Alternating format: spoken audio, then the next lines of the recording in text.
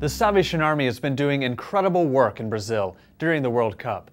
Savin TV visited Rio to go behind the scenes to see how the Army is fighting human trafficking and reaching out to local children.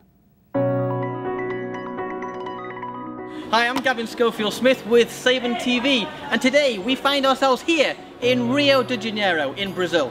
The start of the World Cup, the beautiful game. Behind the soccer is the Salvation Army, as always, in the middle of the action. These are the bits that you don't get to see. The bits that are happening in places like we see behind us, in the Salvation Army orphanage. Deborah, the festivities have started. We can hear bangs and things going off around us because literally Brazil are about to kick off soon. But the Salvation Army are hard at work here. So here in Rio we have different projects that we can take part in, and one of them here is the Mayor, where we have children that have music lessons, they have English lessons, everything related to sport. We decided that during the World Cup we would be thinking and growing awareness about human trafficking. Since the games have started, we have been going to the streets and talking to people about human trafficking, the different types, how we can prevent it, and how we as Christians can have a voice against human trafficking.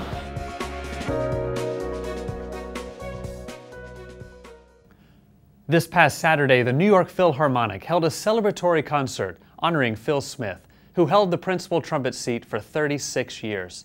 Former bandmaster of the Montclair Citadel Band and member of the New York Staff Band, Smith learned how to play the trumpet at the Salvation Army by his father, renowned cornet soloist Derek Smith.